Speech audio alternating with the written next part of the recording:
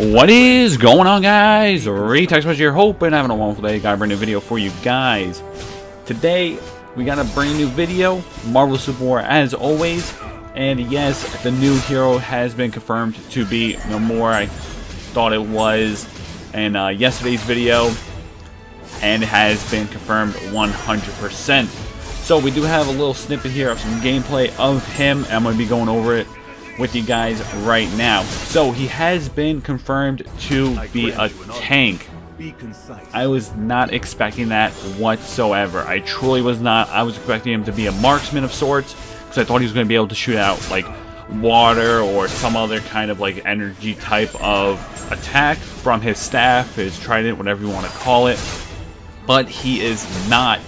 Truly was not expecting it, guys. Let me know if you were expecting him to be a tank, because he literally does not look like a tank whatsoever in my eyes. So let's go over the first ability here. His first ability, he kind of, when he's attacking normally, he kind of gets like a ring around him. And I want to say that they can't escape from the ring. I'm not too entirely sure. Don't quote me on that. Or maybe it gives him like a little boost or something, or maybe just a little animation. I'm not too entirely sure what it could mean. We'll have to actually play him to see what he is about, and hopefully it gives a little boost of something, maybe attack speed, I don't know. Let's go into the second ability now, and the video is going to keep replaying. So the second ability I'm talking about is this one here. It's the wave that he shoots out. I'm going to say that's a good long range ability. I'm going to say that's going to do some energy damage because it is water. Clearly it's not something that is going to be physical, unless it is. I don't know, guys. Like I said, I have to play him to really figure out what his abilities are and what they exactly do.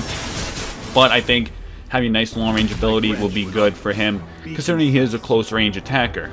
Let's get into the third ability now, guys, which is going to be that little grab right there where he kind of brings you in, brings you close, and starts attacking you.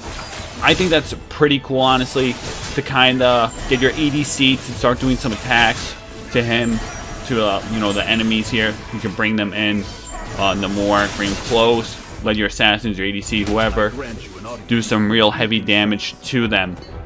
Now, the last attack, or sorry, ability, is going to be that kind of ground slam that he does. So if we're going to look right there, he kind of does a ground slam, and then the ring comes around, and it keeps the enemies inside the ring. They cannot escape from that ring of water, which is huge, because if you have your ADCs, your attackers, your fighters coming in with you, and you keep them in that ring for a good 5 seconds, let's say max, that's going to do a lot of damage to them. They can't escape. Maybe for an item, add in some slow to slow them down right there and see how they kind of bounce back. That's perfect, guys. That's exactly what you would want in a tank, to help control everybody, keep everybody in the same area, and let everybody else do the damage for you.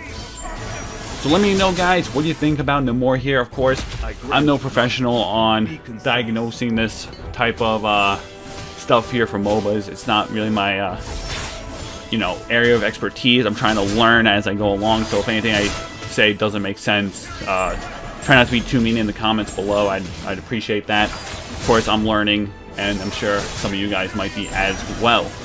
Let me know what you do think of this hero. Let me know if you thought that he would be a tank or not. Like I said, I thought he'd be a marksman. But yeah, guys, that's going to be the end of the video. If you did enjoy, drop a like on it, subscribe to the channel, and yeah, guys, I'm out. Have a wonderful day. Happy holidays. Peace.